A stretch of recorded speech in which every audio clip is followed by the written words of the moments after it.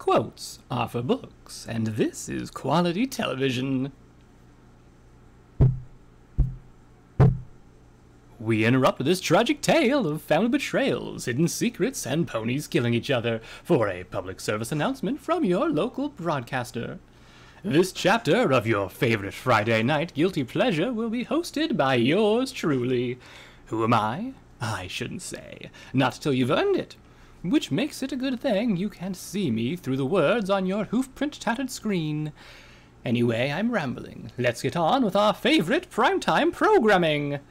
Tonight's broadcast is sponsored by generic brand medical adhesive strips, Celestial Slide personal lubricant, and viewers like you. Yes, you. If you didn't watch, we'd be off the air for sure. And now we return to Cottage MD. Where the fuck am I? Clear. Psh. Ow! Who the fuck just shocked my chest? Charged to 3 joules. Clear. Ksh. I woke with a gasp, surrounded by doctors, one in particular with his face too close to mine, shining a tiny flashlight in my eyes. What happened? I asked. Dr. Cottage stopped shining the light in my eyes and said, you died? Died? I looked shocked at his declaration. You're kidding. My friends and I were going to sleep in an abandoned motel in the middle of the wasteland, and then I was here. I retorted groggily. Nope. Pretty sure you died. Trust me. I am a doctor. It happens sometimes. Jameer was standing at the end of the bed looking at Dr. Cottage. Cottage, it sounds like she's having delusions of a post-apocalyptic wasteland. If you'd let me treat her with the antipsychotics, we could have asked her what happened when she first started feeling symptoms. Are you an idiot? Dr. Cottage asked. Don't answer that. The answer's yes. If you would have given her those antipsychotics, the experimental drugs I gave her would have crashed her kidneys. Oh, so let's cut out our time in half by screwing with her heart with dangerous drugs. What sounded like 21 said from behind Dr. Cottage. We could actually do real doctor stuff and give her an MRI instead of playing mad scientist with experimental treatments. Dr. Cottage turned back and looked at me again. Don't worry. She's just angry because she's dying of an incurable disease that'll make her frail like a toddler and eventually make her brain dead. The treatment was completely safe. Heart attacks are just one of the possible side effects. As he talked, I looked around the room and noticed I was in a hospital. Not a refurbished wasteland hospital, but a real hospital with doctors and nurses everywhere, like in some pictures of one of my books I looked at while in my stable. It was a nice hospital, too. I hope I don't get charged hundreds of thousands of caps for being treated here. Where are my friends? Dr. Cottage gave me a strange look. Right. You're insane in the membrane. Your friends are figments of your imagination and don't exist. I'd be your friend, but I don't like anyone. Anyway, my name's Dr. Cottage. I'm a diagnostician who takes on strange cases of illnesses that other doctors are too stupid to figure out. I know. You treated one of my friends? Really? I don't recall venturing into imagination land. Of course, I never recall when I go on painkiller drug trips. Dr. Cottage replied. Can I please give her the MRI? 21 asked. No, she'll just freak out again and ruin the results. He replied. What if we sedate her? 21 asked again. You know we're doctors, right? We save ponies, not kill them, except for that one director guy who was a huge dick. Dr. Cottage answered. What the fuck are you talking about? I feel fine, except for the nagging pain in my chest from being shocked. I don't know how I got here, and why I'm hooked up to all this crap. Then I looked down at where the IV went into my left forehoof. Where's my pip buck? How the hell did you manage to get it off? Great. Now she's freaking out again. I'm not getting bit trying to restrain her, 21 said. You're right. Being in here is distracting us from the real problem. That is why I don't see patients, Dr. Cottage retorted. Ignoring me, they all walked out of the room like I was a piece of chopped radroach. I have to find the others and get the fuck out of here. And most of all, find my pip buck. I started to look around the room more and saw that there was a window on the right hoof side. I slid my hind legs off the bed and took the IV stand and my magic to wheel it with me. Then I slowly walked towards the window and pulled back the curtain. As soon as I did, I was blinded by sunlight. Real sunlight. This can't be real. How'd all the clouds get cleared? Then I looked down into the hospital courtyard. Green grass, too? Where the hell am I? This is Princetown, Poniesboro Teaching Hospital, apparently, Stardust said from the doorway of my room. I quickly looked around to see Stardust standing before me in a lab coat. Thank the goddesses you're here. Why are you just like a doctor? Oh, don't tell me you're all weird and twisted, too. He shook his head. Nope. Woke up talking to some of Dr. Cottage's fellowship doctors in some weird accent. This place is weird and I want to go home.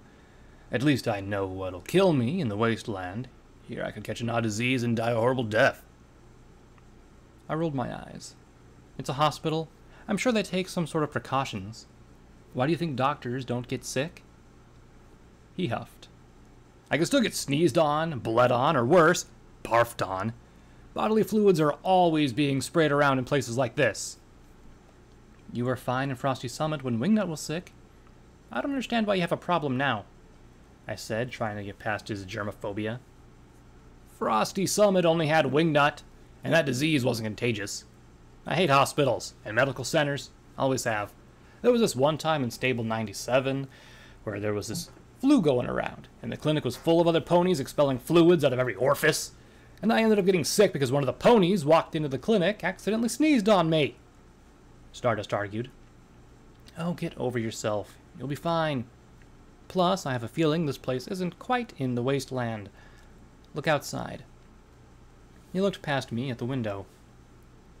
Is that the sun? Yeah, I thought my first time seeing it would be cool, but it turns out I'm hooked up to machines and IV bags in a place that thinks I'm insane and stinks like a hospital. There's also the fact that I'm missing something. I held my left forehoof up. It's gone. What are you talking about? Your horn's still there, he said, sounding puzzled. I'm not pointing at my horn, you idiot. I'm showing you that I don't have my pip-bock. That means someone here has it, and if I find it's my mother, there must be some sort of spell she cast so she could get away. But that doesn't make any sense. She had that magic suppression ring on her horn. First of all, I'm not an idiot. I just don't spend a lot of time looking at your freaking pip-bock. Second of all, remember that the area the motel was in screwed with unicorn magic? Stardust said. I scratched my head. Yeah, but that shouldn't affect the horn ring, though, right? He shrugged. I don't know, I always figured magic was magic. No, it's not, but there's got to be some sort of explanation to all this. I remember walking into the motel room, and then I switched on the light. Then I was waking up here, being shocked with a defibrillator. Have you seen any of the others? No, you're the first I've seen since I found myself here. I don't even know where here is, besides that I read on the sign in the hallway. I mean, I've seen Dr. Cottage and stuff, but he's different than usual. He's still a pill-popping ass, but he doesn't seem to recall being in the wasteland. For a second there, I thought he still though I contracted the same disease, and they were trying to figure out if you have it or not. But then he just contemplated me on dropping my ridiculous accent. And then he told me that I should get a main cut, because if I didn't have to spend an hour of it every morning, I might make it to work on time. But I don't even work here, Stardust explained. A second later, a nurse walked into the room. Excuse me, Dr. Knight. Your patient in maternity is ready to deliver. You should head down there and get scrubbed. He turned around and looked at her. Yeah, sure. I'll be there in a couple of minutes. As he walked out of the room and turned back towards me, I guess I do work here. I don't want to deliver a foal. Why the fuck do they need to scrub me? I feel cleaner here than I did in the stable. Scrubbed means dressed for surgical work, jackass, Aura said from the doorway. Jeez. There was a big sign on the door that said in red letters, Shadows in the room, every pony. Where are we? In the hospital, Stardust and I said in unison. She grabbed the bridge of her beak and sighed. I get that part. I meant, where is this hospital? I've never seen or heard of it before, and outside it looks like the war pretty much never happened. I even saw a few zebras in other rooms that didn't seem to be terrorizing any pony, and some of them were patients. I started disconnecting the machine that tracked my heart rate and oxygen level from my foreleg, and it started to beep. Aura, can you help me with this? She walked over and ripped the plug out of the wall. There. Problem solved. Then a bunch of nurses ran in. Or not. When they saw that I wasn't in immediate need of medical care, they stopped and stared blankly at me as if they didn't know what to do, so I spoke up. Tell Dr. Cottage I'd like to be discharged. The nurse in the front said, I don't think that's a very good idea. You had a very serious cardiac event. I don't care. Trust me, it's not my first one. He experimented on me, and I don't feel very comfortable under his care. So go tell him to discharge me, I said sternly. She shook her head and led the rest of the nurses out of the room. As the last one turned out the door, Stardust said, That was weird. Why didn't they just tell you no? Maybe it's before the war, when you could say you wanted to leave the hospital and they'd let you leave, Aura said. Doctors aren't supposed to keep their patients prisoner until they're better or die. I took a moment to think about it. Maybe we can get out of this by playing our parts? Stardust looked confused. What? Play our parts? You know, like a story. I'm clearly a patient with a weird disease. You're a doctor, and I don't know what Aura is supposed to be in this situation. However, I think if we act out these specific parts, we might eventually find the others and be able to get out of this strange world, I explained. No way, Kimosabi. I'm not going to play doctor with some random mare and deliver her foal, Stardust protested. Come on, it can't be that hard. Just don't drop it, I retorted. Aura rubbed her face with a talon. Shadow, that's not how it all works. Didn't they have a health class in your stable? Yeah, but that doesn't mean I paid attention, I replied. She sighed. That was apparent when you said just don't drop it. I hope you know how wrong that sounds. Ah, well. Guess it's a good thing you won't be having a foal anytime soon, or at all. I couldn't imagine what you'd do if you had to give birth. Stardust looked thoughtful as he said, So there is a plus side to the same-sex relationship. Okay, fine. Maybe don't play our parts, or whatever. How else are we going to get out of here? Plus, we still need to figure out where Wind Thrasher or Ecalus and my mother are, I said as we looked over at Stardust. And bite me, Dusty? I'm sure they're around here somewhere, Stardust said. Grimoire is probably trapped in the psych ward, or Ecalus is most likely hiding in a shadow somewhere waiting for us to walk by so he doesn't have to look for us. And Wind Thrasher is probably a patient like you, with tests being done to see why she looks the way she does. I'm not saying there's anything wrong with the way she looks, but I'm pretty sure that in this setting, something like her is either an impossibility or just extremely rare. Hey, 2 of those are actually good suggestions, Nora said. You're just like a doctor. Maybe you should go check the patient logs. Stardust cleared his throat. No, ma'am, I am a doctor. I overcharge ponies to cut them open and always have cold hooves. While you're here, I could give you a flu shot. Just go check 'em already. I'm not in the mood for one of your stupid routines, Aura interrupted. Jeez. Aura, don't be a buzzkill. Anyways, how am I supposed to know where the patient log is? I don't really work here. Well, I do, but I don't know where stuff is, he replied. She rubbed her face. All this is making my head hurt. Go out to the nurse's station and look for a terminal. It should be on there. At least that's where it is in most hospitals I've explored in the wasteland. That would probably be a good idea, huh? Stardust said, rubbing the back of his head. He walked out of the room to do as she asked, and then Nora walked over to me and started fiddling with my IV. Here, let me get this out. You don't want this tube to get stuck on anything if we have to run, because this is all some elaborate trap meant to kill us. I think we've, sprung the trap already by winding up in this mess. Lesson learned, never turn on lights in strange places. How are you supposed to know this was going to happen? And who says it was you turning on the light that triggered it? She asked as she removed the needle and applied the generic brand medical adhesive strip. Wait, why did I just describe a medical brand adhesive strip like that? Why can't I just say it is... Some pony help us. I just have this feeling that the lamp had something to do with it. Maybe we found one of Squirrel and Moose's supernatural creatures and got screwed up because of the coincidence. I replied. That seems highly unlikely. The supernatural creature thing, sure. Maybe this is a strange situation we've been put in, but I don't think it was by some monster. Aura said doubtfully. I sighed. Are you sure?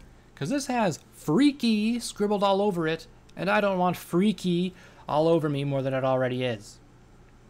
It was then that I noticed that I didn't feel Aquila trying to push her way out of my consciousness. I'm sure this has to be something different. I don't think there's some random monster out there that puts a group together in a shared dream and eats them all while they're blissfully in slumber. She replied as Stardust came back into the room. So I checked on that sick ponies list thingy, and I didn't see Grim or Callus on the list of patients. But I did see Wind Thrasher. I guess she's in the free clinic on the first floor getting treated for poison joke of all things. Sounds like she got off easy, I said, feeling relieved. She's lucky they didn't want to run experiments or tests on her to see what she is. If we can get down there and find her, then maybe she can help us find the other two with her enhanced senses. Cottage MD will return after these messages. Tired of feeling sick after eating irradiated food? If you are, then you should ask your doctor about Letazine, the heavy metal radiation treatment guaranteed to put a damper on radiation sickness. Here are some options for current Letazine users. I use Letazine on a daily basis to combat radiation sickness from food accidentally exposed to magical radiation, and it works wonders. With Letazine, I don't have to worry about if what I eat is going to make me sick or not. Letazine is a miracle drug! Do not take Letazine if you are pregnant, as it may cause birth defects or a miscarriage. Some patients have experienced discomfort while using Letazine. Letazine can cause some serious life or life-threatening side effects. Speak with your doctor immediately if you are experiencing the following: fever, dizziness, nausea, vomiting, diarrhea, addicted to eating metallic objects, heavy metal poisoning, or death. Hello, see this frying pan? See this egg? It may look like I'm about to make a delicious breakfast here, but I have an important message for you. This egg is your brain. This frying pan is drugs. Crack. This is your brain on drugs. Using illegal drugs will rot your insides and turn your brain into useless, stupid paste. So set an example for your peers and say no to drugs and alcohol. It could change your life. If you or a friend is having trouble with drugs or an alcohol problem, please seek help as soon as you can. And don't be afraid. Thank you. Need an ice cold beverage to cool you down in a flash? Then crack open a Sparkle Cola. Now available in our Rocket Bottle. Blast your taste buds with flavor as fast as a rocket launches to the moon with new Sparkle Cola Rad. Find your equestrian classic beverage in any of these select retailers and enjoy the ultimate thirst quencher. Hey, how's it going? Boy, do I have a treat for you tonight. Do you ever get sick of having to peel, shave, or husk your own fruits and veggies by hoof? Well, now you don't have to worry about all that hassle with the Chaos brand FV Stripper. Just simply put whatever you want in the top here and press this button, and then presto! It's as easy as that. Just drop, press, and eat. But wait, there's more! If you order right now, you'll get this exclusive offer at the Chaos brand Mini Blender for all your blending needs. Absolutely free! And if you place your order in the next 2 minutes, you won't get just one FV Stripper and Mini Blender. You'll get 2 of each! That's right, 2! And with no extra cost. So call a number at the bottom of your screen toll-free at 1-800-347-2673. That's 1-800-347-2673. Shipping charges may apply. Tonight on PMZ, we catch up with Sapphire Shores after her on-stage wardrobe malfunction. Is that Princess Cadence walking around the Crystal Empire with what looks like a full bump? Or is she hiding a cake addiction like her dear aunt? Plus, we'll take a look at the pony who managed to paparazzo a paparazzo. Tonight at 7 p.m. Equestrian time. We now return to Cottage MD. What the fuck just happened? Stardust asked. I have no fucking clue. It sounded like a bunch of weird advertisements, I replied. The better question is, how the hell we got down here? Aura said. I proceeded to look around and noticed that we were no longer in my room and were now in what looked like the hospital entrance, right in front of the clinic. Guys, this is getting weirder. I don't remember coming down here, do you? No.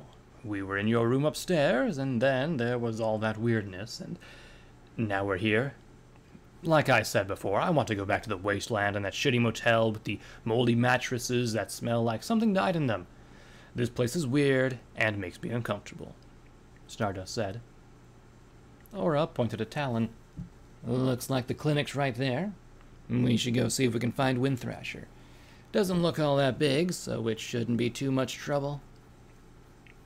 They followed as I walked through the clinic doors. The clinic was full of sick ponies in the waiting room, with a very arrogant-looking Dr. Cottage standing before them. Okay, is every pony here feeling sick today? They nodded. Snuffy nose, fever, chills, possible coughing. They nodded again. It's a cold! Go home! Eat some freaking soup and go to bed! You'll be better in a few days! As they all got up and turned around and looked back at me. Aren't you supposed to be dying? No, I feel fine, I said plainly. Congratulations, you're cured, he said with a sarcastic grin. Well, when you actually do die, make sure your family doesn't sue me for malpractice. Sue? Oh, never mind. Anyhow, there are other patients I must miraculously cure beyond all odds and belief, he said as he proceeded to walk away. Excuse me, is there something I can help you with? Otherwise, if you're a walk-in to get examined, please write down your name here and wait for the call-up, the receptionist at the desk said. I'm looking for my friend Wind Thrasher. She's apparently being treated for poison joke, I replied awkwardly. She smiled and looked down at her terminal. It looks like she's in exam room 3 right over there. Thank you, I replied. We walked up to the door and I turned the knob with my magic. What I opened the door to surprised me. Occupied. Oh, sorry. We were looking for our friend, I said quickly. Shadow, how'd you get in my dream? And Dora too? Wind Thrasher, or at least it sounded like Wind Thrasher, said while soaking in a small wooden tub. Why didn't you ask why I'm here, too? Also, why don't you look like you normally do? Stardust asked. She blushed. No reason. I was getting to you. They said that I was affected by poison joke and needed to bathe in this stuff to get rid of it. I told them that I normally look like this, but they didn't believe me. When she said she normally looked like that, I noticed that Wind Thrasher didn't look like her normal self. She was normal. Not normal as in her normal as in not sharing DNA with any creatures. Her mane and coat were the same color they usually were, but her wings were feathery like a normal Pegasus. Her eyes were blue instead of yellow and didn't have slit pupils. I couldn't tell because she was mostly in the water, but I don't think she had scales either. I was going to say something, but Stardust did before I could. On the contrary, you do have some distinct differences. She quickly covered her face as if she was hiding. Like what? My mane didn't turn Nicky green, did it? Stardust cleared his throat. No. You, look different. Like, really different. Yeah, you look like a normal cloud muncher like Stardust does, Aura senselessly blurted out. Wind Thrasher shot up and looked at her reflection in the mirror on the wall, as bubbles slid down her coat and back into the water. How the... Just so you know, I interrupted. This isn't a dream. What do you mean? She asked, sitting back down into the water. It looks like we're in another world of some sort, Stardust said. Something happened that made us go to this place after we were in that abandoned motel, and Shadow decided to turn on the light. After that, we all woke up in strange places in the hospital. Apparently, I'm a doctor, which doesn't really make any sense. Shadow is a patient with a weird illness, which is just her normal brand of weird. And Dora, I don't know about her. She just kind of showed up. Did you guys hear those weird ads too? Windthrasher asked. Yep, and there's no one hearing them either, Aura replied. What about Grimoire and Oricalis? Windthrasher asked again. I sighed. We don't know yet. None of us have seen them around at all, and I don't even know where to start looking if they were here or not.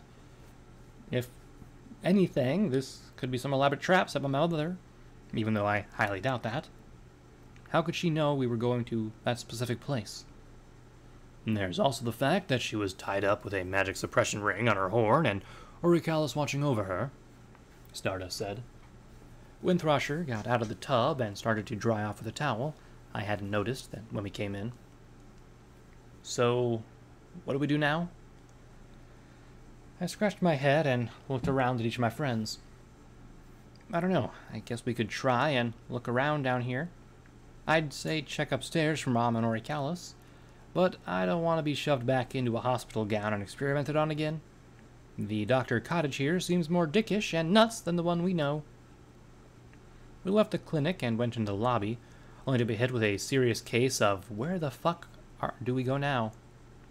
The only places on the main floor were the hospital administrator's office, a chapel for some reason with a religion I didn't recognize, a cafeteria, and a gift shop.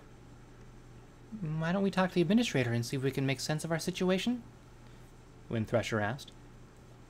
Because they'll just throw us in a padded room with straitjackets and mouth guards so we don't bite our own tongues, Stardust said, as if that was the obvious thing that would happen, which he was probably correct about. How about we go to the gift shop and play with the cheap toys for dying children until they break? Not to purposely break them, but to pass the time. Plus, it's not like this place is real. Maybe you should be put in a straitjacket, Featherbrain, Aura hissed. I don't know. The electricity ramming through my chest felt pretty real, I said, rubbing my chest with a hoof. Well, hungry or not, I'm hungry. Can we talk this over in the cafeteria over some real food with no radiation? Aura asked. Rule number 1 about being in a strange place away from home: don't eat the food, Stardust said. Why not? I asked. It could be really gross and give you the food poisoning. Otherwise, there's a chance that it could be made of other ponies, which they keep locked in the basement, Stardust replied. Ugh, why can't we all agree to go to one place? And why is that always a bad side to go with said place? The administrator will think we're insane, the cafeteria probably has fucked up food, and the gift shop, well, the gift shop doesn't sound too bad, but there's still a possibility that something in there is waiting to fuck with us too. What about the chapel? I asked. What are we gonna do in there? Pray for release from this hellhole? Aura asked. I'm just saying it's an option with no downside, I retorted. Sure. No downside. It says Church of Chaos right on the door. Sounds sketchy, Stardust said. That's it. Fuck this. Fine! We'll go to the fucking gift shop! All the ponies in the lobby stopped what they were doing and looked at me in an awkward silence. We walked into the gift shop, and I noticed that there were more stuffed animals with sayings on them than I was comfortable with. Not to mention one over-enthusiastic Nurse Joy, who was standing in the cashier's counter. Well, hello there! Is there anything I can help you with today? I haven't seen her since I was recovering from surgery in Hidden Sands. I forgot how annoyingly cheerful she is. No. No. Somebody has a sourpuss. Was there a death in the family? she retorted to my answer. No, but there's going to be death soon if you keep asking me questions, I said angrily. You know what? I have a big fluffy stuffed bear that would be perfect for you. Maybe it'll lift your spirits a little. Oh, and I also have a sugar-free lollipop, she said, completely ignoring my remark. Okay. First of all, stuffed animals are better for fire fodder than material objects. Second, sugar-free lollipops taste like sun-dried shit on paper stick. And third, leave me alone and let me browse in peace. I just want to get the hell out of here and go home, I said again, hoping she'd finally stop. Oh, well, I could get you some fun toys to play. I interrupted and proceeded to exclaim, "Shut up!" Instead of reacting like a normal pony would, she just smiled and said, Okie dokie then. I'll leave you to it. Wow, harsh much? Stardust asked. What would you do? Not that, he replied. You could have been calmer and nicer. I could have shot her too, but I don't have my gun, now do I? I asked. What put you in a bad mood all of a sudden? Windthrasher asked as we walked around the store. I sighed. I'm just frustrated is all. I finally get my mom to a position where I can finally try talking some sense into her and jury-rigging her head so she doesn't think I'm an imposter anymore. Then out of nowhere, I see one of those fucking things and turn it on and end up screwy fucking in a hellscape. Then I realized what I just pointed at. Right on the shelf was the same lamp in a row with other lamps that looked exactly the same. I looked down at the price label for some reason and read what it said. Discord lamp. 12 bits. Discord? Like Lord of Chaos Discord? Windthrasher asked. Stardust scoffed. He was retrapped in stone by the Ministry Mayors over 200 years ago. There's no way the statue was turned into survive the war, especially sitting in the castle garden. Windthrasher put up a hoof. Well, actually, I found out that the statue was moved to a research facility during the war by Rarity. It was in some messages I read on a terminal somewhere when I was traveling after I left Stable 9. How would he get out, though? I asked. He couldn't have, Stardust said. He was sealed with the elements of harmony, the strongest weapons the Ministry Mayors have ever had in their youth. How do you explain this, then? Aura asked. I can't, Stardust replied. Oh, but I can, the lamp said as it started to move. Step into my office, Discord said with a snap of his ceramic claw. We suddenly found ourselves in the office of the hospital administrator, sitting in front of a desk with a very familiar-looking Draconius sitting behind it at a terminal, wearing a suit and horn-rimmed glasses. He looked at me. So, Miss Starr, you were admitted to Pranston Poniesboro Hospital with chest pain, psychosis, and some slight death. No, I was teleported here by your stupid lamp that looks like you, I replied. He scratched his tuffy goatee with a lion paw. I see. So still feeling some symptoms. I'll inform Dr. Cottage and the rest of his fellowship, starting with Dr. Knight. Stardust retorted in a strange accent. I'm not a doctor! Why are you talking like this? If you don't fix me, I'll fucking bump ya! With what? Your didgeridoo? Discord asked. I oughta. Stardust yelled with a hoof in the air as if he was going to try hitting the apparent Lord of Chaos. He smiled and typed on his terminal keyboard. Moving on to you, Miss Thrasher. I've seen you've responded well to your poison joke treatment. I actually preferred you the other way, but I guess it can't be helped. Such a debilitating ailment those wonderful plants can spring upon you sometimes. Jerk, Windthrasher said, proceeding to stick her tongue out at him. Ah, yes, very good. You, mutated chicken. You're just here as a visitor to Miss Starr. I regret to inform you that she's completely lost her mind, Discord said, tossing a brain from his claw. What the fuck do you want with us? And how the hell are you even here right now? I asked. He put up one digit on his lion paw and waved it in my face. Ha ha ha! No one likes a potty mouth, Then my mouth appeared to turn into a toilet for a split second as he snapped his claws again. There, that should help. After all, sometimes children watch what their parents, as they all sit in the living room enjoying their MSG-riddled microwave dinners in front of the television. What the fudge is a television? Ah, why can't I say fudge? I replied, apparently no longer able to curse. But you just said it, my dear. Don't tell me you can't recognize words anymore. Anyway, on to your question. Right now, you're in a world of my creation. You see, a fifth-dimensional creature such as myself requires a certain amount of amusement in order to not go sane. Discord replied. You're not fifth-dimensional, when Thrasher said. He put up a digit. No, but I lived long enough for there to be considered a fifth dimension. Details, always with the details. Anyway, never mind that, and welcome to TV Land! What's TV Land? Stardust asked. You also never said what a television was. Discord smiled. That's because your universe never invented one, even though you had all the means to do so. A television, for example, is a terminal monitor that displays recorded plays called shows. And even better, commercials and infomercials that pop up right when the good part's coming up, which is so chaotic I almost cry kittens every time it happens. He literally cried kittens as he said that. TV Land is a world of my making inside such a device, commercials and all. But why'd you bring us here? And how? When Thrasher asked.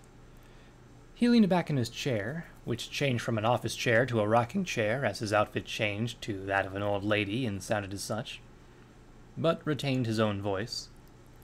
Let me think.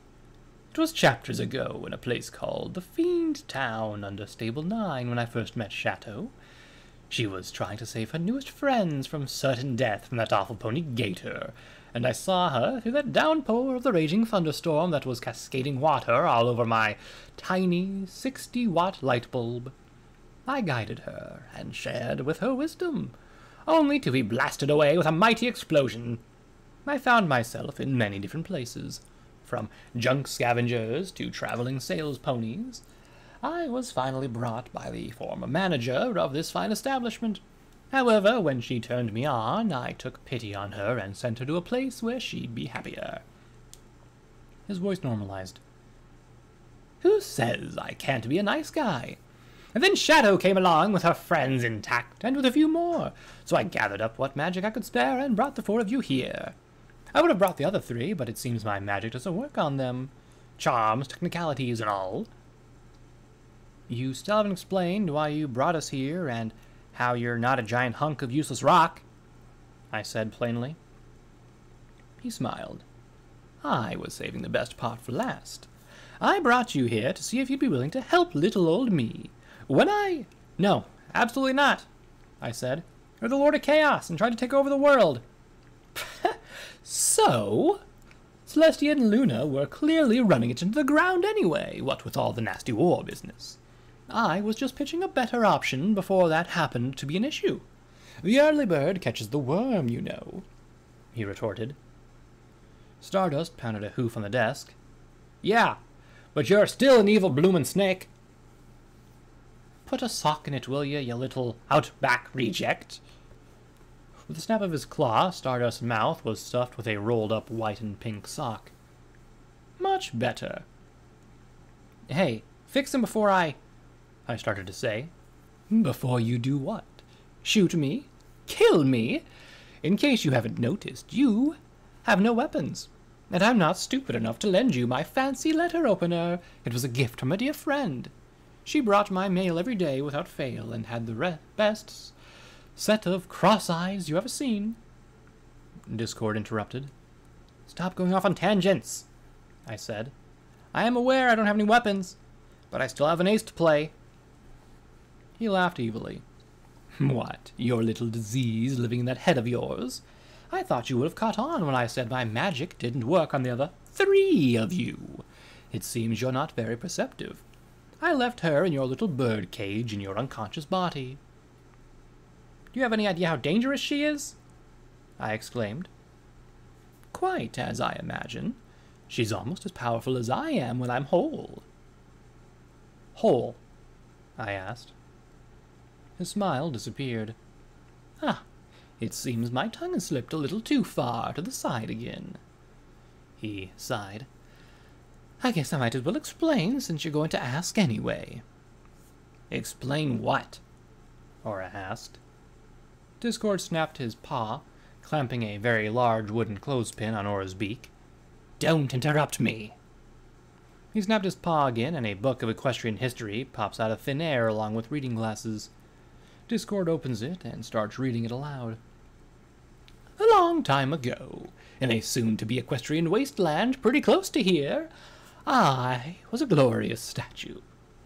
When I was brought to the research center by Rarity, that little whiner, she experimented on me with her 2 little idiot goons. She was studying that black book and decided she'd try her hoof at a little soul magic. I, of course, was the first subject. She and the other 2 cut off part of my soul and stuffed me into this wonderful little lamp that I'd left behind years ago during my reign, which lasted all but an afternoon. I was used as an office lamp from then on. That wouldn't break or wouldn't leave its bulb rechanged. Then the megaspells came and I was lost under a puddle of rubble for years until a lucky scavenger dug me out and sold me to a merchant. It was all downhill from there. I eventually was stolen from an unsuspecting family in a home invasion by that gator fellow and hung up on a rusty, smelly, and not to mention run-down shack. Then you know the rest. So you're a soul jar? I asked. Yes and no. The lamp is a soul jar, and I'm the piece of my soul that was bound to it.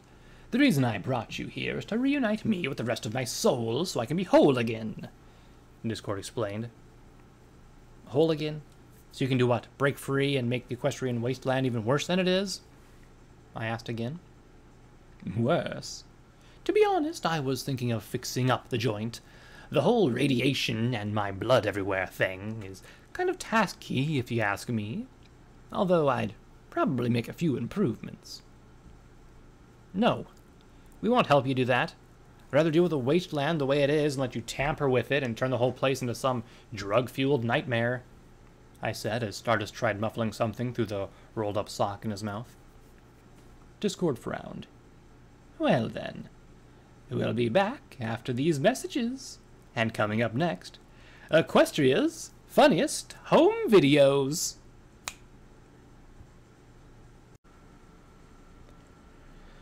Do you experience symptoms of herpetogonosyphilitis, such as burning, itching, genital bleeding, occasional death, and reverse fever dreams? Hi, I'm Dr. Discord, Lord of Chaos. If you've suffered from any of these symptoms, then you should talk to me, your primary physician, about Killiskank. Killiskank is a drug formulated and proven to treat, stop the spread of, and eventually cure herpetogonosyphilitis within 3 centuries or less. Dr. Cottage from the hit drama Dr. Cottage MD has tested this drug on himself, and here's his response. I still have the disease, but at least I don't have to say I don't on this commercial. Ah, pity. I thought he was a team player. Anyway, side effects of the drug will probably kill all of you, but blah blah blah blah blah. Next! Coming this Friday to a theater near you, Fallout Equestria, Falling Shadows, the movie, with big-name actors such as Shadowstar, Stardust, Hora Blood Talon, and the rest of the band of misfits you remember from your favorite best-selling book, all reprising their roles in this book-to-movie drama thriller. Watch as Shadow hopelessly wanders the wasteland with her idiot friends to find her mentally unstable mother, and get answers to her life, and save the equestrian wasteland from a certain death. Early patrons at select theaters will receive ponchos upon purchase of a 4D movie ticket for all the blood and gore that'll eventually cover you from head to hoof. Only showing in select theaters. Book your tickets now and enjoy with the whole family. I found myself on a strange set with what looked like a camera in front of me. What the hell am I doing here? Hi, I'm Shadowstar. from the upcoming film, Followed Equestria, Falling Shadows, the movie, coming to theaters this Friday. I said seductively. Why seductively? Why did I say that at all? I just can't get through the day of filming without an ice-cold Sparkle Cola with its great original taste and radioactivity. I gulp down every sip of it as if it were my last. Sparkle Cola, the apocalypse awaits. I'm beginning to hate Discord more than I already do. Hello, I'm Discord, Lord of Chaos, Attorney at Law. Have you recently been run over by a carriage, stepped on by a giant monster, or slightly eaten by other ponies? Here at Chaos Law and Associates, my fellow Discords and I believe you shouldn't have to suffer such things without any compensation. Head down to my offices in the 5th dimension for a free consultation to see what you can do about your recent accident or victimization. You can also call toll-free, though a very rare seashell found on the deepest depths of the largest volcano in Equestria. Otherwise, it's the 3rd building on your left, off of Not Main Street and 13th Avenue, right next to the Shadow Zone. Tonight, on Equestria's Funniest Home Videos, we get to see a unicorn fly, a griffin get drunk, and a Pegasus or two have a bit of a crash. Now here's your host, the one, the only, Discord! Hello, everybody, I'm your host, Discord, Lord of Chaos, and this is Equestria's favorite epic fail primetime show, Equestria's Funniest Home Videos. Tonight on our show, we won't be giving away roses to potential lovers like some desperate divorced housewife. No one will fall into a pit of mud after bouncing off the slide of a giant red rubber ball off an obstacle, of course, even though it is pretty funny. And no one will find out if they have talent or not. However, we have clips like this. I suddenly found myself on top of a 2-story house looking down at a trampoline. Oh, goddesses, no. What did I do to deserve this? Then I started to uncontrollably walk forward and jump. Ah! I yelled as I fell forward onto the trampoline. When I hit, I immediately bounced and went flying into a nearby fence, face first. Ow! Son of a beep! Oh, that wasn't a very good idea, now was it? Every pony knows unicorns can't fly. In this next video, the creature can fly, but really shouldn't. After a quick flash, I found myself in an audience, looking at the big screen on the stage. I couldn't move or talk, but I could see Aura drunkenly fly into a sliding glass door on the video on the screen. What? No laugh? Another Discord said from next to me. I looked around and saw that the entire audience were Discords. I won't let you ruin my show by talking, but you can laugh freely at your friend's shenanigans. I shook my head as hard as I could. The next video that played was Stardust and Wind Thrasher as a bride and groom at a wedding. Now, this is quite the picture, isn't it? The funny thing is what will happen next. I didn't even need to write it into the script for tonight's show. I looked at the video again, and Stardust tried to speak as the minister recited wedding stuff. What are we... Then, without warning, the still normal-looking Wind Thrasher passed out. Stardust reached to catch her and said, Wind Thrasher, are you okay? Then the video cut out, and the host Discord started speaking again, but I couldn't hear him over the Discord next to me. Really, Shadow? Not even a chuckle? What kind of friend doesn't laugh at their friends? How about we change the channel? And we're back with Police Force Live. Let's check back on the officer we follow in Round Pines, Northern Equestria. Round Pines, Northern Equestria. Why are we in a carriage? Wait, where's Stardust? Are you guys okay? Yeah. Head hurts a little from that damn window, Aura said, rubbing her head slightly. I barely remember what happened. One minute I was standing at an altar with Stardust, and then I was here, Wind Thrasher said with a small blush. Then I noticed something through the back window. What's that flashing red light? Don't know. Probably something that's gonna kill us as usual, Laura said plainly. I gasped and grabbed the carriage's side window with my magic and pulled it open to see Stardust standing before the strange mare in a uniform. Okay, sir. I want you to walk in a straight line, hoof to hoof for 10 paces. Okay, and then what after that? Stardust asked. We'll just see what happens first, the strange mare replied.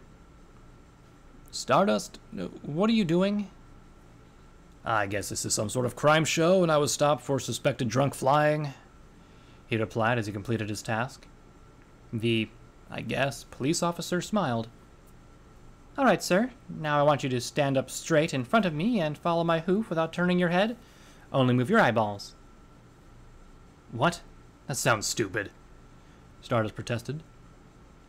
I could just put you in hoof cuffs right now if you'd like and take a blood test at the jail, she responded.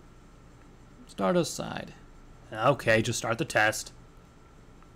I watched as she performed this strange test of hers and asked, so why does he need to do all this? Oh, this is just a test of motor skills to see if he's impaired in any way. It's called a field sobriety test, she explained as she continued the test. But we're on a road. No, stupid Shadow, don't say that. Ha ha, very funny. Just sit back and relax. If I end up having to take him in, I'll call your parents to come pick you up, the officer said with a genuine chuckle. Is that it? Are we done with the test now? Stardust asked. Nope, I'm going to need you to blow into this, she said. What's that? Stardust asked, perplexed by the odd nature of the small battery-operated machine. This is a breathalyzer device. Just blow into this tube for a few seconds and it'll tell me your blood alcohol level, she answered. Why couldn't we have just started with that? You could have saved so much time if you just started with that, Stardust said. She gave him a slightly shooty look. Sir, I need to make sure you're not having a serious medical event preventing you from properly operating the sky carriage. Now, just put your mouth on the tube and blow. It'll be over before you know it.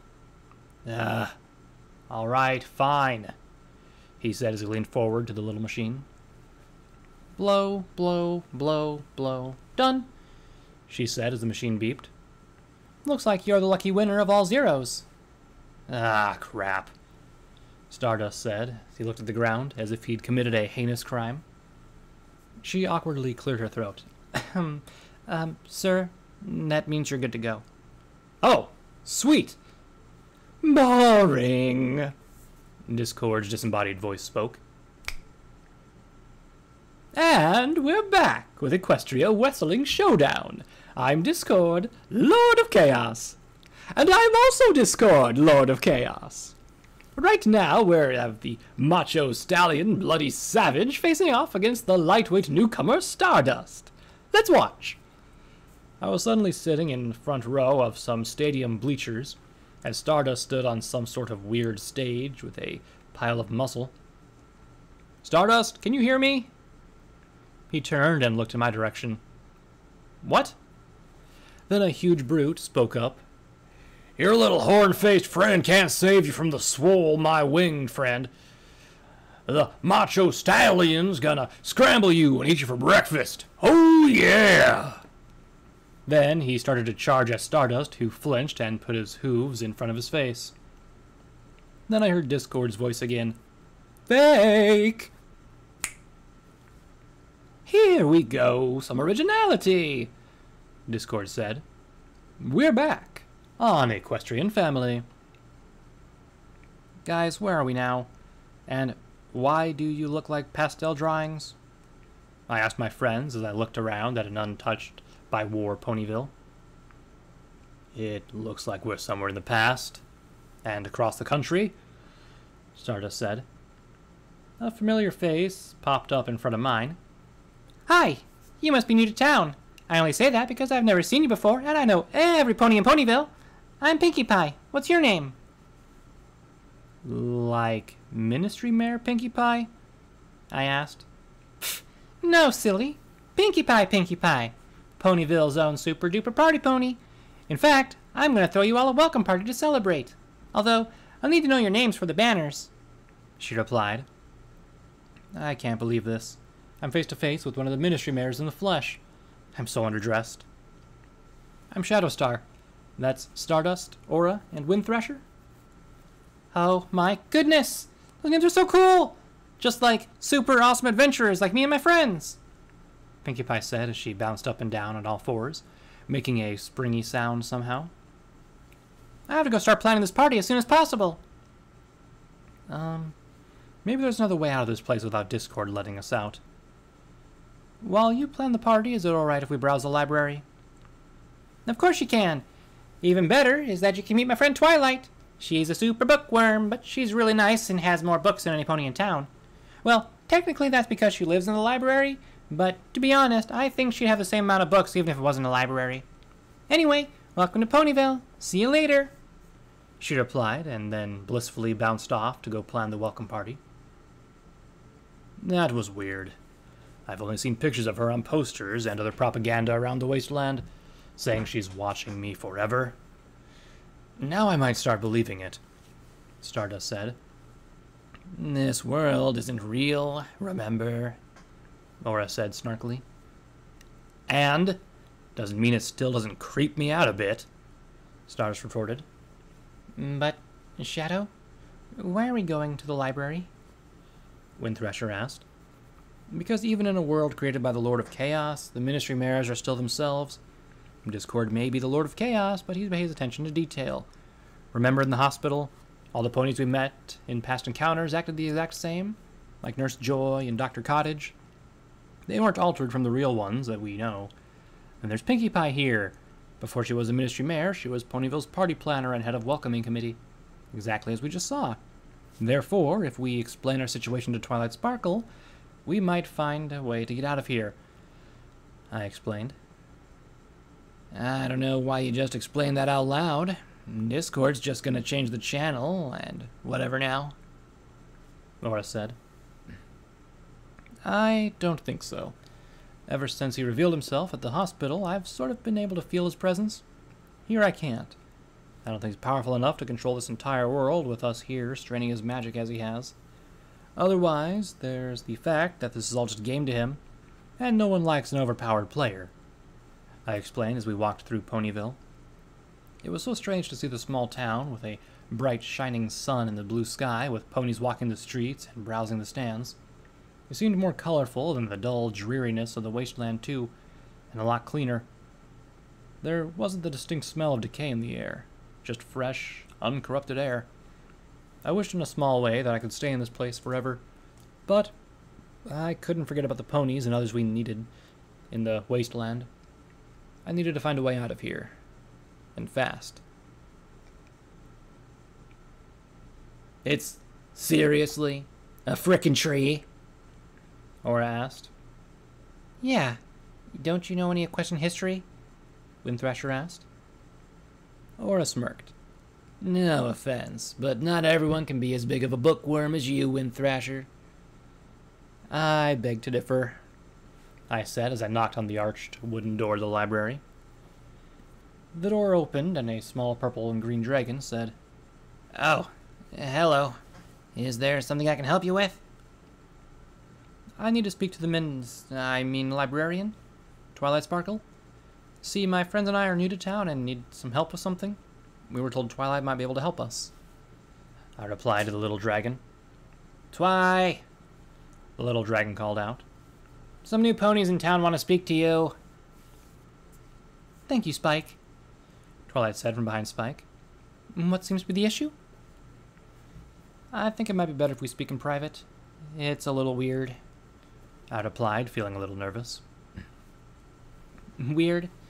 Believe me, Ponyville's seen its share of weird. I'm sure it's nothing any pony would be surprised about, Twilight said with an innocent smile.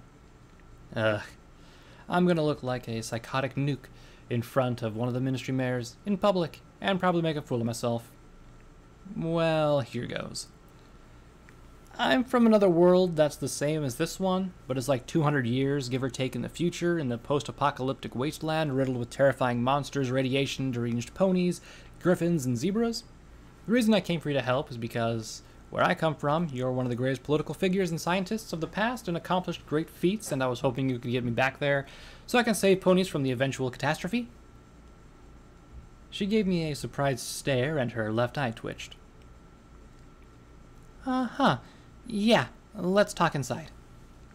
We all walked inside, and Wind Thrasher looked around with bright eyes. So many books. Then Twilight shut the door. You're what? From another world? Didn't you hear what Shadow said? Stardust said sarcastically. Yes, I'm aware of what she said. Whatever your name is, it's just impossible. She replied. My name is Stardust. And in case it wasn't apparent, the short one is Shadow. The other ones are Wind Thrasher the Pegasus and Aura the Griffin. Stardust said, pointing out at my small stature. He hasn't done that in a while. If it's impossible, then how are we here? I asked. Okay, it shouldn't be possible, unless it was a spell cast by some pony with incredible amounts of magic, Twilight said. Are you familiar with the Draconius by the name of Discord? I asked, trying to get to the point of how we got here. She face-hoofed in horror. Oh no, I thought the elements sealed him in stone again. Maybe here, but not in our world. Well, technically he's in a ceramic lamp, but he's still able to use some magic to mess with us. In our world, I pulled the switch on the lamp and ended up in what he calls TV land, I explained. Then a blob appeared on the floor. I think that's enough sharing with the class, Shadow. Discord, Twilight shouted. Don't you lay a claw or lion paw or whatever else you have on them. Discord snapped his claws and Twilight's mouth disappeared. Now you'll get back when you'll learn how to speak and ask nicely. How convenient you show up now, I said angrily. I know, right? So dramatic for a children's show. You'd almost think more adults watch this than children. Anyway, time for a channel change. You're all a bit too old for this kiddie show. What? No! I shouted. Too late. Fuck! I shouted as my plastic hooves hit a clay setting. Great. Now we're in some cheaply produced creep show as Fool's Toys. Yeah, my mouth isn't even moving. It's like an animated mouth shows up in front of my muzzle when I talk, Stardust said, rubbing his face. Oh, great, another pastel-colored place, I said as I looked over at the old pony and young buck standing in front of us. Hey, Morty, check it out. Another freaking universe came into us this time because I'm a genius and you're just a whiny piece of shit. The old pony with the white hair said. Ah, geez, Rick. This is freaking me out, The twitchy young buck said. The old pony belched. It's cool. That weird chimera monster thing, you'll get him out of here in just a sec. Everyone knows if they reference us too long, they'll get sued. The next thing we knew, we were in a circle of what looked like salt with moose and squirrel. Just stay in the circle and you'll be safe. Ghost can't pass through that barrier, Moose said. Let's go fry this bitch's bones, Squirrel said as they both walked out of the front door and to the rundown house we were apparently standing in. Once again, we found ourselves in what looked like a colorful garden outside of a brick building. Is that a river of sparkle cola? Discord stood before us, dressed in a purple suit with a cane and a top hat. Hello, my loyal playthings. Welcome to my very own candy factory. Why do I feel like those candy flowers are going to do something weird to me, like turn me into a mare? Stardust asked. It's not, but that's a creative idea, Discord said, then snapped his lion paw. I looked over at Stardust and noticed that he'd suddenly become a lot more feminine. You had to say something, didn't you? Ah, I want to go home, Stardust exclaimed, grabbing at him herself in certain areas in dismay. Careful what you wish for, Stardust. There's a lot more where that came from, Discord remarked. Just let us out of this place, Windthrasher demanded with a tear in her eye. Oh, but the fun is just beginning, he retorted. What do you mean? Aura asked. Then music started to play and Discord began to sing. Come with me, and you'll be in a world of pure chaos and devastation. Take a look, and you'll see into my master plan and preparation. He began to dance around the garden as he continued. We'll begin with an evil grin, cascading through the universe on my creation. What you'll see will defy logical explanation. If you want to be in paradise, just bite a candy mushroom and chew it. Anything you do, you can do it. Want to change reality? Just believe in me. Why is he singing? I started to say. Discord put a claw to my muzzle and teleported us to a boat in a Sparkle-Cola river. Now it's my time for reprise, he said, and took another breath as the music started to continue. There's no life, I know, to compare with pure chaos. Living with it, I can be free to truly be me. I can't take this crap anymore. What the hell do you want from me? This damn TV land of yours is a living hell. Oh, the answer's so simple. I've already told you. Just put the pieces together and figure it out. Enjoy the ride along the way, he said as he raised his claw again. Stop doing, I started to say. There's a fifth dimension where I used to live, beyond that of which is known to ponykind. It is a dimension as vast as outer space, and as timeless as a antique rug your cat has probably ruined while you're watching this. It's a balance between light and darkness, between arcane science and zebra magic. It lies in a pit of ponykind's fears and the summit of their knowledge. It is a dimension of chaos, an area of which I, its almighty creator, calls the Shadow Zone. Episode number 2077. The Direction of Misdirection. It is the distant future, many years ago, and a group of friends found themselves in a quaint neighborhood with inhabitants who could do no wrong, but could also do no right. Everything was as ordinary could be. Young foals playing in the park in the center of the small community, mares cooking dinner for their husbands when they came home from the office, and a deaf dog barking at the mail pony. Will the four friends prevail in the end, or will they fall prey to their innermost misgivings about themselves? Why the beep is everything in black and white? I asked as I looked around at the pre-war era neighborhood. And where the hell did Discord go this time? I don't know about all of that, but I'm still stuck like this, and I have a nagging urge to make a casserole, Stardust said in his newly acquired feminine voice. Aura sighed. Too bad for Windthrasher. She was so close. Close to what? Stardust asked, confused about Aura's remark.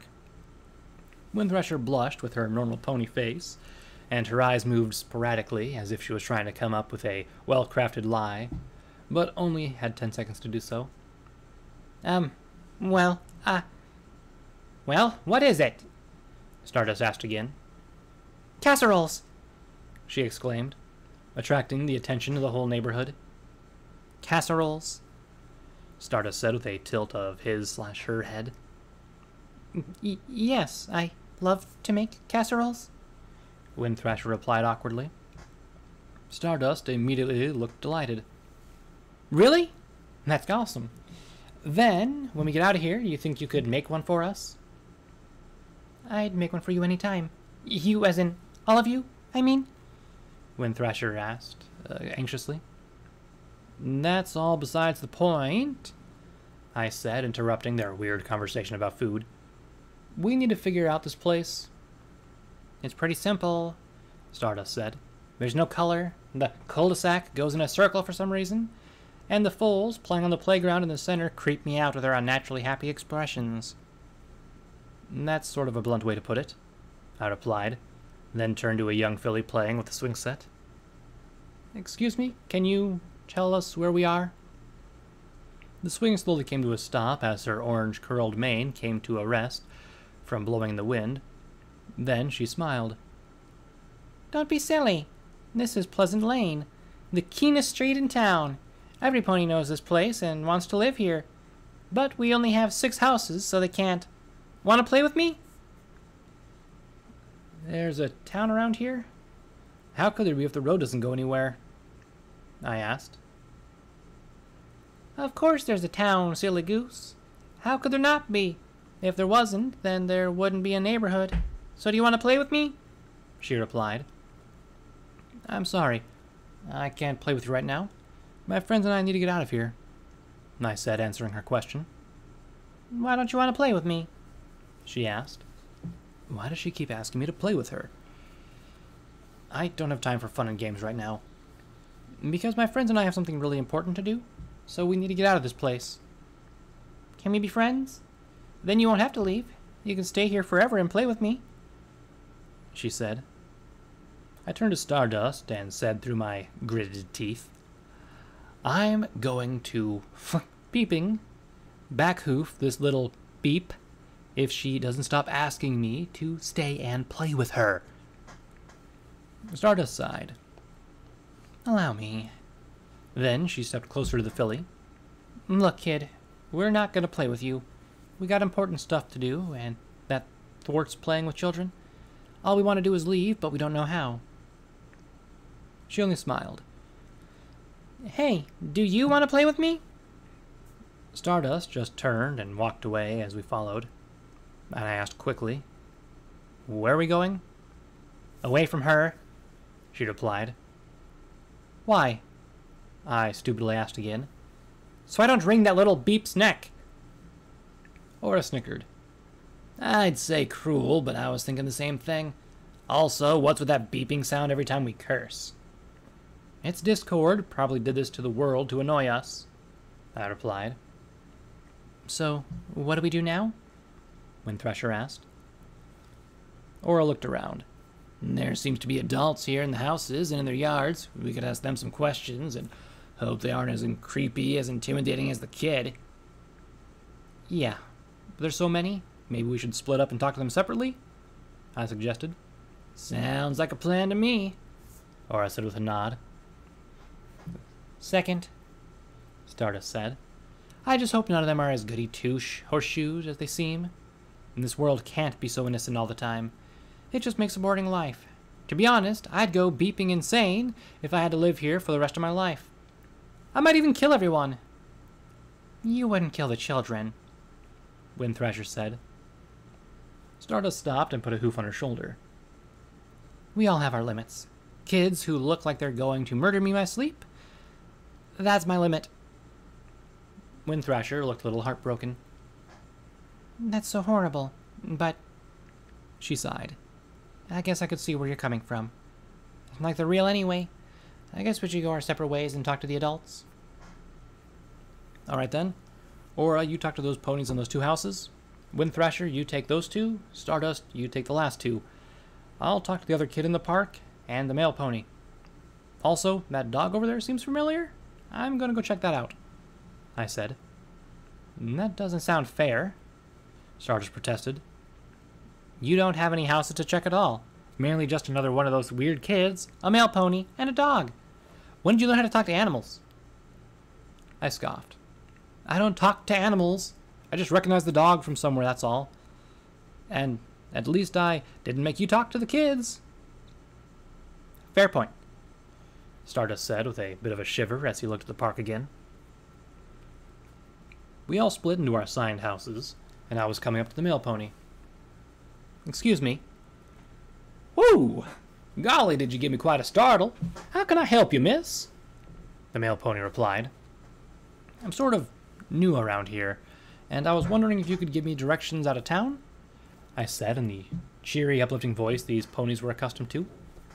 Leave? Who in blue blazes would want to leave? Pardon my French, the male pony asked. I would. I have somewhere important to be. He gave me a whatever look and waved his hoof. Important? Please, this place is the best gosh darn place in the entire world. Whatever you got going on elsewhere, I'm sure it will resolve itself on its own. Stay a while and settle down. It's a really great up-and-coming neighborhood. I should know. I deliver the mail here every day. I guess this guy is hopeless. Maybe he can answer some different questions about this place, though. What's up with that dog over there? Oh, him? Dogs hate the male pony. Every pony knows that. He replied with another wave of his hoof. Okay, then. Why is everything in black and white? He looked extremely puzzled at my question. I don't understand. It's always been this way as long as I can remember. Hasn't been color here ever. Just apple pies, honey-do lists, and good old-fashioned family values. It's always been this way? Of course. Also, I heard you using some particularly foul language over near the children. You should have your mouth washed out with a bar of soap, young missy, or at least learn to wash it. You don't want the youngins learning all sorts of colorful language like that and being disrespectful. But when they start acting like that, tons of awful things can happen in the land or little buggers in jail when they're older. I'm surprised you're not behind bars right now, the male pony replied. I've technically been in jail before, but I was actually innocent, I said, not thinking about what could have come next. He gasped in surprise. To think I sullied myself talking to the likes of you. Every pony in jail says they're innocent, but that's usually because they're guilty of something. The only thing I'm guilty of is hating this place. Now, can you tell me how to get the beep out of here, or not? Shame on you. Words like that should never be spoken in polite company. Good day to you, miss, he said, and then walked over to the next mailbox in a huff. Jeez, what a prune. This is gonna take forever. I walked over to the park again and approached the young buck sitting alone on the seesaw. He looked up at me with his creepy smile Stardust hated so much and said, Hello, you want to play seesaw with me? I asked the new filly over there, but she was really mean to me, and she only wants to play with you because you're new to this place too. I thought about it and figured I might as well do what the kid wanted and sat on the seesaw. He might actually give me some straight answers if I cooperate. Sure, I'll play with you. You're not annoying like she is. Annoying? Don't say that, or I'll think you're mean too. That's not a nice thing to say about some pony, he said as I positioned myself on the other side and slid backwards up the seesaw, sending the buck side upward. All right, I'll be nice. It's just that when I talked to her earlier, she didn't want to answer my questions and wasn't listening to what I was saying, I said in a somewhat of defense of myself. So how long have you lived here? I've always lived here. I can't remember not living here. I think my family moved here when I was really little, but I'm not quite sure, he replied. Are there any other kids your age here that you play with? I asked. He looked sad again. No, I'm the only one, and the adults don't let me do anything I want. Well, that's part of being young. You have boundaries set by adults most of the time to keep you safe, I said, trying to cheer him up. That's not what I mean. They don't let me go anywhere. I want to go places and meet new ponies, he said, his voice still filled with melancholy. Do you know how to leave this place? I asked, hoping to get some sort of answer. No, I just stay here and play in the park by myself till the day comes when I'm big enough to leave on my own. My neighbors went on vacation once, but I was asleep when they left, so I didn't get to see where they left. It made me feel sad because it's bad luck to not see some pony off when they leave on a trip, he explained. I thought about the detailed innocence of this kid in a world created by Discord. There's got to be some part of him that has this innocence like this. On second thought, he'd gender been Stardust. Have you seen a strange creature around here? Anywhere with like a lion's paw, a bird's claw, and a bunch of other strange things? No. The only strange creature around here is my neighbor's dog. Anyway, I should get off the seesaw and go home. Supper will be ready soon, and I don't want to keep my mother waiting, he replied. I stopped pushing up on the slide of my slaw and stepped off, holding my side of my magic and gently letting the kid down. There you go, kid. I'll see you later. Bye. See you next time, he said as he ran home. I watched as he ran and saw which house he went into. I once again saw a familiar dog barking again, so I approached the white picket fence it was chained behind. When I got up to the fence, the dog stopped barking and looked at me. It was a strange dog. It was a wasteland dog. When I looked at the name on the doghouse, it read Rar, just like the death dog I met in the bramble. Rar? What has Discord done with you? You're so tiny. Rar! Was all the response I got from the canine, and a tiny terrifying growl. This is hopeless. I'll never figure out a way out of this fucked up place, I said to myself as I trudged back over to the park and waited for the others. I sat on the bench in the park to wait for the others to finish talking to the adults, when the same filly from earlier came up to me. Want to play with me now? No, just leave me alone, please. She stuck her tongue out at me. Fine. Then Stardust came next to me on the bench. This place is the worst. I couldn't get a single straight answer about any pony in this neighborhood. However, I did get a particular piece of pie from some mare who's cheating on her husband. I'm not allowed to say who, though, even though she didn't tell me in the first place. I agree. All I figured out is that the male pony has a giant stick up his ass, and there's a kid here with some serious depression issues, I replied. Then Nora walked up. You know what? It might just be easier to get out of here if we just kill ourselves. That's if this current trash heap we're in isn't so stupidly safe about everything. I thought this was supposed to be an old-timey place where toys were burning kids and adults were taking drugs that caused their children to have birth defects. So, no luck for you either? Stardust asked. Not a bit. Apparently, one of those places is vacant. I'm pretty sure some pony lives there, though, seeing as there's furniture and everything set up, Aura replied. Then finally, Windthrasher showed up with a sad look on her face. Hey, guys. What's wrong, Windthrasher? I asked. I failed. By the looks of your faces, you didn't have luck either. I don't care how horrible the wasteland is. This place is worse. I want to go home and be normal, and have Stardust be a stallion again, she replied.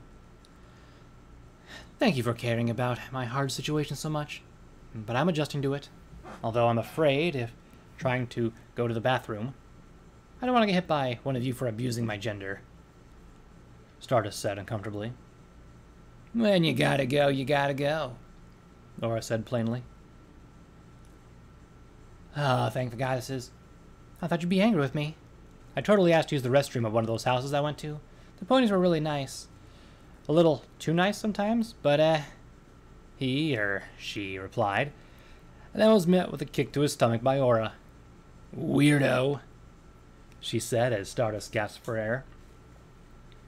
What happened to you gotta go when you gotta go? I thought you understood, Stardust said through breaths. I did understand until you made it weird. Just shut up and start thinking of ways to get us the hell out of here, she retorted. You'll never figure it out, the little filly said from behind us. What? I asked quizzically. Well, Shadow, I'm saying that you'll never defeat me, she said in an all too familiar voice. Discord, we all said in unison. The one and only. Welcome to the most pleasant place on television, Pleasant Lane. Not one of my favorite places, but somewhere I could get you cornered and mess around with you a little, he said, his masculine voice still coming out of this tiny filly. I should have known he'd be disguised as some pony so innocent, but I never trust a filly with a curly mane who smiles like that. I give up. I'll help you with whatever evil scheme you want, no matter how disastrous it ends up being. I just want out of this place, I said, surrendering to the cocky Draconicus. Really? flash. You won't betray me and end up leaving me to rot somewhere? He asked as he transformed back into his real form. Yes, whatever you want, I replied. Shadow, you can't be serious. Haven't you noticed what he did to me? Stardust asked. I know, but do any of you see any other way out of this? Because all I'm seeing is us getting thrown around another dimension like playthings of Lord of Chaos, I replied. Or at least a part of him. Oh, but the best part, Discord said. And what I want is as simple as delivering a package. That is your job, isn't it? What does it matter? What, you want me to deliver something for you, like a postcard or something stupid like that? I asked. He smiled with a mischievous grin. I want you to deliver me. What? I asked in response to his answer. What do you mean by deliver you? I think he means literally, Shadow, Stardust said. Remember what he is in the real world? Just a desk lamp shaped like a Draconicus, holding a light bulb? It seems that one of you isn't completely incompetent, Discord said with another grin. I want to be free from this awful existence. Do you know how boring it is just watching everyone all the time? Sure, I can take them here or send them to another dimension, but what fun is that after 200 years? You're sick. I wouldn't help you get out of that lamp ever, even if I had to stay in this place for the rest of my life. All you'd end up doing is making the wasteland worse than it already is, I said. Make the wasteland worse? Now why would I do a little thing like that? Discord asked. Because you're evil, Stardust said. You gender-bent me and you terrorized Equestria years ago. So what? I made a little chocolate rain from cotton candy clouds once and took the virtues of the only 6 mayors who could have saved them all from my reign of so-called terror. I honestly think Celestia looked better with clown hair rather than a freaky flowing mane. In all reality, I'm not evil, just a trickster with nothing to do. I'm just disorderly. I thought about it and contemplated the consequences. What would you do if I helped you to escape the lamp? I'd gladly live out the rest of my immortal days in the 5th dimension, reading the classics and enjoying some mildly flavored teas. Now, if you believe that, you're an even bigger idiot than I thought you were, he replied. What would you do? I asked again. What would you think I'd do? From what you've experienced so far in my world, tell me what I would do in the wasteland. Discord asked. You would do absolutely nothing? I answered, only really guessing. You're only half right. As a thank you for helping me escape this lamp, I'd refrain from corrupting the wasteland further than it already is. Honestly, it's gaudy how it's overcluttered with all that death and destruction, he explained. Really? You'd leave the wasteland alone? You wouldn't even try to change anything? I asked further. You think I'd help and try to make things for the better. I unfortunately don't have the power to do that. I'm only a small part of one whole. Out there in the real world, all I'd have the power to do is something so simple as putting some random bottle caps oddly in an office desk or a restroom medical kit. Discord answered. Fine then. Let us out of this goddess-forsaken place, and I'll take you with us to figure out how to get you out of the lamp. Then you can do what you please, as long as you don't make the wasteland worse. And once you make yourself complete, just leave it alone, I said. Shadow, what the hell are you doing? We can't trust him. He's the Lord of Chaos. For all we know, yes means no, Aura said. I think Shadow's making the right decision, Stardust said. Think about it. If she doesn't get out of here, then eventually Aquila will gain control of her body and cause extreme catastrophe worse than the likes of him. In comparison, he's the lesser of two evils. But what if he is lying? When Thresher asked. Then I guess I underestimated the word of the Lord of Chaos, I answered, then looked back at Discord. So, I guess we have a deal? It seems so, he said, raising his lying paw. For a moment, I thought I was going to find myself in another strange world made up by Discord. But when I opened my eyes, I found myself lying next to the desk where Discord's lamp was resting. I got back to my hooves and looked back at my friends, who were also just waking up. You guys okay? Stardust rubbed his head. I had the strangest dream. His eyes went wide and he started to feel around his body. Oh, thank the goddesses I'm a stallion again. And I feel like my old self, too, Windthrasher said. It was nice to be a normal pony for a while again, but honestly it felt strange. I forgot how hard it is to hear things when you don't have enhanced hearing. I guess it wasn't a dream then, Horace said, looking over at the lamp. How long were we out? About 5 seconds, I heard Oricalis say from the door.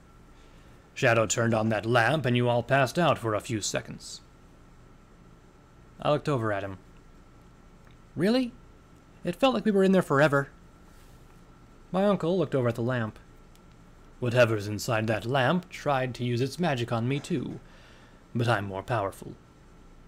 Whatever. We're out of that thing, and I made a deal with Discord so we could leave. We'll take the lamp with us when we head out, I said, looking back at it. My uncle came over to me and used his magic to slowly pull me away from the lamp. Discord? No way. If he's in that thing, then you aren't getting anywhere near it. Discord's voice quietly echoed out of the lamp. Hey, she made me a deal. Oricalis looked at Discord and frowned. Too bad. If you are Discord, then I know what you are. Star has enough problems with strange magic as it doesn't need you to make her life worse. Whatever she promised you, I'll take over. I guess I can live with that. As long as I'm reunited with the rest of my soul, you have a deal. The only question is, how are you going to transport me? I won't easily fit inside a saddlebag. It seems casually sitting around like this all the time has caused me to gain some exponential volume, Discord said. Oricalis smiled. Easy. His horn glowed, and a moment later the lamp shrunk to the size of a keychain. He lifted it up and walked over to where an old satchel was lying and put Discord into it. Easy as that. And I won't have to listen to him talk. Are you sure that's going to work? I asked. And how did you make him smaller? Normally, no unicorn should be able to manipulate a soul jar, but my magic is different. The spell is easy. Also, whatever you promised him, I'll be able to do. His magic can't influence me, and he can't do anything to you while he's with me, Oricalis said, turning his head back to my mom, who was sitting on the bed, still tied up and glaring at us with a gag in her muzzle. I guess I can deal with that, I said. So what do we do now? We sleep, Aura said. We need a few hours of rest before we set out again. Hey, Oricalis, doesn't that gorge thing mess with your magic too? Stardust asked as he walked over to Aura, who had already set up in one spot in a corner for us. It does, but I can deal with it better than most. Shadow and my sister will have a hard time with it, though if I get too close to it, my body could disappear, he said. Now, sis, be a good mare and go to sleep. If you don't make trouble for every pony, then I might take the gag out. Ah, please, anything but that, Aura commented. All we need is for her to blob on about evil this and evil that, and I'm going to destroy you all. Mom just glared at him, then laid down as best she could with her restraints. I couldn't help but smile and chuckle a little as I nestled up next to Aura.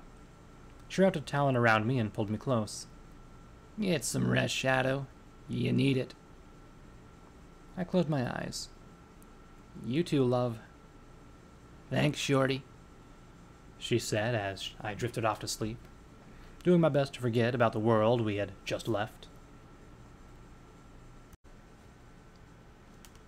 Shadow, get up now, Oricalis yelled, pulling me out of very nice dreams. I woke up with a startle, looking around, trying to find my uncle in the darkness. Uncle Ori, what's going on? All of you, get up and get your weapons! Oricalis yelled as lightning blasted across the sky, illuminating his body. Stardust yawned, asking, Oricalis, what's going on? Bloodwings flying over the motel. There's only 20 so far. Normally I could deal with them easily, but it's storming outside, and the lightning is making it impossible for me to leave this room. Shit, I said, getting up and pulling out Misery from my saddlebags. If there's bloodwings outside, then we have to deal with them before they get in here. I'll have a better chance with them out there. I agree, Aura said, lighting up her spear.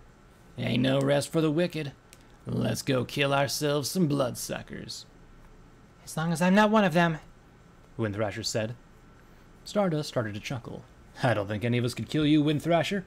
Now come on. I'll do what I can from in here, Oricalis said. Good luck. My friends all headed out into the storm raging outside. Right away, Stardust opened fire. Windthrasher took to the air alongside Aura. I started to head out the door when something slammed into me, knocking Misery from my magical grip. I was slammed against the wall, then felt a pony fall on top of me. At the same time, Oricalis yelled, Grim, get off of her! I heard Misery being picked up from the floor, and the body was thrown off me. I couldn't see a thing, so I reached into my bags to grab my goggles and mask. As soon as I had them on, everything came into focus. Oricalis was standing next to me, blocking Mom, who was standing next to the far wall. Misery on the ground next to her. Grim, don't do this, Oricalis said. Mom just smiled and ran her ropes over Misery's sharp blade. Her bindings fell away in a second, the sharp edge cutting through the ropes like butter. She then reached up with a hoof and pulled off her gag. Ori, you'll pay for doing this to me. She picked up Misery in her muzzle and set her on the handle. Both of you will. Star, get out of here. I can deal with my sister. Help your friends, Oricalis yelled. I was going to argue with Mom holding that sword. No problem. Just don't kill her. He nodded and I headed out the door. Not much further, as Oricalis yelled and a flash of lightning illuminating the doorway. Not now! I looked back and saw his body turning into shadows. Mom ran past him, bandaging Misery. I'll finally take care of you! Wait a second. Mom wasn't a fighter. She was a magic user. What did she know about using a griffin sword? I sidestepped her clumsy charge and used my magic to rip the sword away from her. My magic was a little clumsy, but at least it still worked. I pulled my weapon back to me and shook my head. Worst escape attempt in history. She tripped and landed in the mud. Why can't I kill you? I heard a screech from overhead and saw a bloodwing diving towards me. Now I saw what my friends meant when they said the ones in Stable 9 were smaller. The thing was twice the size of the ones in Windthrasher's stable, and a lot slower. I jumped aside and brought Misery down, cutting open its belly as it flew by. The monster screamed and slammed into the ground, leaving its guts trailing behind. I looked back at Mom. I don't have time to deal with this right now. If you can't tell, we're under attack by monsters. Either stay here and die or help us kill them. And how can I help you when I don't have a weapon or my magic? She asked, getting back to her hooves. Be creative. I'm sure you can think of something. Just remember, if you try to escape, you won't get far before one of us finds you, I said, turning to watch my friends fight through the bloodwings. Star, bring her back here so I can tie her up, Oricalis yelled from the room. Sorry, I can't right now, Uncle Ori, I yelled as another bloodwing flew towards me. I switched out my blade for Dreamwalker and opened fire on the monster. It fell as a bullet flew through its head. If you can get her on between the lightning flashes, then fine with me, but if not, just tell me if she tries to run. Mom walked over to stand next to me, with a frown on her face. No point running. With no weapons or magic, I won't get far. For now, I'll help you out. That is until all of these monsters are dead. I looked over at her, confused. Really? She rolled her eyes. Right now, killing you isn't important. Though if Bloodwing gets you, I won't care much. I grinned. Well, at least I know not to count on you to watch my back. Can I at least get a weapon? Sorry, but no, I said. Then I ran towards my friends who were still fighting on the monsters. Then I don't know how I can help you until you let me use something. Mom frowned as she followed me. I suggest you shut up and use that big brain of yours to figure a way out, I suggested as I swapped a Dreamwalker out for the plasma rifle, taking aim and firing at another Bloodwing that started to dive towards me. My shot blasted right in the face, turning it into a green goo in a second. I sidestepped the splatter and entered Sats, taking aim at 3 Bloodwings that were going after Aura, who was in the middle of another fight. I fired, hitting 2 in the head, the third going down with one of its wings melting away. Lightning cracked and illuminated the sky for a second, and I saw Bloodwings in the sky, way more than Oricalis thought. I looked back at my friends. We have to get out of here now. There's way too many. And where do you plan on us going? Aura yelled back, flying down next to me. If you haven't noticed, these things can fly and Bloodwings will chase. I don't know, but we don't have any other choice. We can't fight in the open, I said, taking aim at another that was trying to grab onto Stardust as he flew towards us. Hook up to the sky carriage and let's get out of here. She's right. We can keep him at bay for a while we fly. Let's go, Stardust said, heading towards the sky carriage. Wind Thrasher, do what you can to keep them all away. Shadow, get your mother and throw her into the sky carriage. Aura, get Oricalis. See if you can use your shadow to help him keep safe from the lightning strikes. Everyone started to move as I fired at another Bloodwing who was trying to go after my mother, who was hiding next to the motel. Time to leave, Grim. If I were you, I'd cooperate. If you don't, I'll just leave you to the monsters. Since I'd rather not see you sucked dry, please make this as easy as you can. She looked over at me. You'd really leave me behind? I rolled my eyes and moved closer until I was a few inches away. Listen, I don't have time to deal with you right now. My friends' lives are in danger because most of these monsters, and if it comes between keeping you alive or them, I'll choose them any day. You may be my mother, but as far as I'm concerned, that doesn't mean much to me anymore. Get your ass in gear and move. She rolled her eyes too. Fine, but I'm only doing this because I'd rather not die. Also, as I've told you before, I'm not your fucking I turned around, my temper at its max, and slapped her. Shut the fuck up. I'm so sick of you going back to the same bullshit. If you were as smart as I know you are, you'd have at least looked deeper into who I am. I'm sure you know a spell that could tell you if I'm related to you at the very least. The only reason you're fighting me on this is because you're a stubborn bitch who doesn't want to admit she's wrong. Now get the fuck in the sky carriage. Shadow, duck! I heard Wind Thrasher yell right as I was finishing my statement. I ducked and twisted just as a Bloodwing flew over me and slammed into Mom. I lifted the plasma rifle and fired on it, killing it instantly. Mom rolled with the monster, then skittered across the muddy ground, finally stopping a few inches away from the edge of the San Pelino Gorge. Seeing that she was okay as she started to get back to her hooves, I looked back at Wind Thrasher. Thanks for the save, Wind Thrasher. No problem, she said, turning to face 10 more Bloodwings flying towards her and my friends. She grinned, and I could see through my goggles that her eyes were glowing a soft green. Let's see if this trick works on you as well as it is the ones in my home. Then she opened her muzzle and set out a wave of sound. At least I think she did. I could barely hear it. But something was flying right at the oncoming Bloodwings. At first, I was wondering what in the goddess's name she was doing. Then I saw they had stopped as soon as her voice slammed into them. Every single one of them landed and started to sniff around. Their own eyes the same color as Wind Thrasher's. She stopped her silent scream, then said, I'm not sure how long that'll hold them off. Hurry! Aura was just getting into the sky carriage. She looked over at Wind Thrasher, asking, What did you do? Wind Thrasher smiled a little. My bat DNA was from an alpha. I can make a sound that'll control the Bloodwings in my stable. These ones aren't the same kind of creature, but they did mutate from the same animal. I figured I'd try it. I can't control them like the ones from my home, but from what I can tell, their ears can't make sense of other sounds around them. In other words, I turned off their sonar. At least it won't last long. So let's go. Stardust was already hooked up to the sky carriage. He turned towards me, yelling, Get Grim, now! Right. I said, turning back towards Mom, who was still standing at the edge of the gorge. She looked over at me, and I could tell that something was wrong. I don't think I can move. I walked closer to her. What do you mean? Just get over here and stop playing games. She glared at me. I'm not. As soon as I moved my hoof, I heard something crack under me. I think the ground will fall into the gorge at any time. I need a flyer to get me off this spot. She didn't even get a chance to finish what she was saying. The ground under her cracked, and she fell back towards the black opening. I dove for her and took hold of her hoof right as she went over the edge. I gotcha. She was hanging there, looking up at me with terror in her eyes. Why did you save me? Because you're my mom? Hold on tight, I said, starting to pull her up. Shadow, come on, Aura said from behind me.